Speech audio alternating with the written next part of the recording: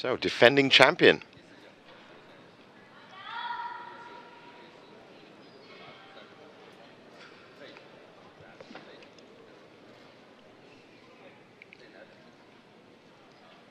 Starting with a waving sword finger, both Jians in the left hand.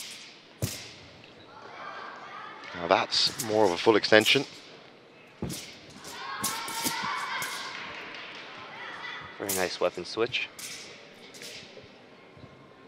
Front aerial, very nice. The difference between those aerials are they go through the front. Yeah, instead of the side. Yeah, exactly. But you also have, well, I'd say two 3-foot pieces of metal coming out of your hand, so it can't be that easy. Those inside parries again.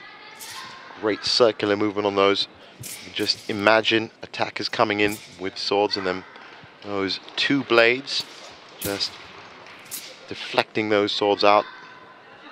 It's the whole point of the parry, to open up the space for the thrust, the slash, and the hack.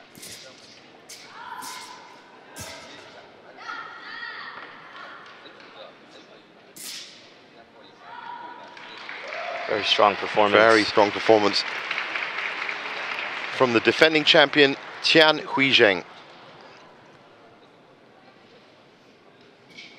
That opening sequence, you can see her left sword was more of a defensive, in more of a defensive position than her right.